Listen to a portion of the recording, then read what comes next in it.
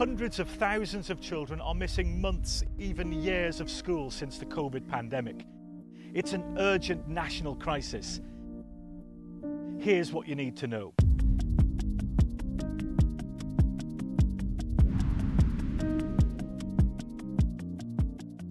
Official figures show that over 125,000 children were out of school more than they were in for the first term of this academic year. These children are called severely absent, missing more than 50% of their education. The numbers are double what they were before the pandemic. Then there are persistently absent children, missing the equivalent of a morning a week of school. The numbers here are shocking.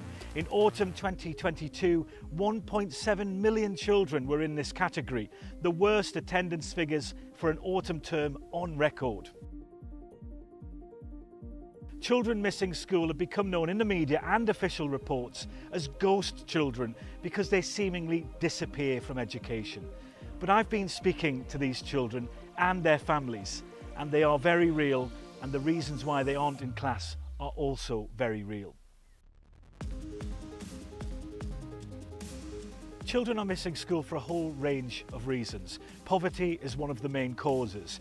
3 times as many children receiving free school meals are absent from school than those who don't get them.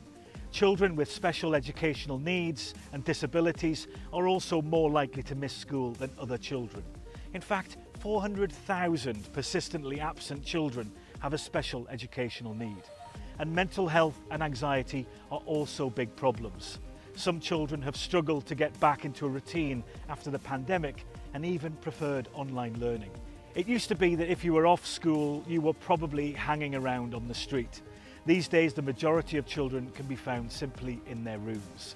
Councils and schools will often visit children and their parents to try to figure out the reasons for absence and, crucially, to get them back into class. If children don't go into school, their parents can be fined or even spend up to 3 months in prison. Last year, over 16,000 parents were fined an average of £250 for their kids missing school. The government knows this is an urgent situation. It's spent over £2 million on trailing a new attendance mentoring scheme. This has now been extended to some of the worst hit areas. It also says it's spending £695 million in total to support vulnerable families. But this is a very worrying problem. All of the evidence shows that when children miss too much school, they don't do as well in life.